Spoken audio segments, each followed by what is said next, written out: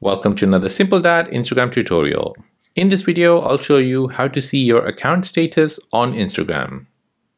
If you're new on the channel and you want to find out more about your iPhone, your Android phone, or any other social media apps, then go ahead and hit that subscribe button to become a part of the Simple Dad community.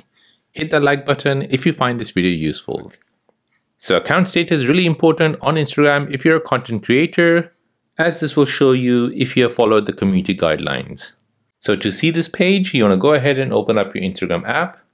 Next, you want to tap on your profile picture here at the bottom right. Then tap on the three lines at the top right. Then tap on settings. Next, you want to tap on account.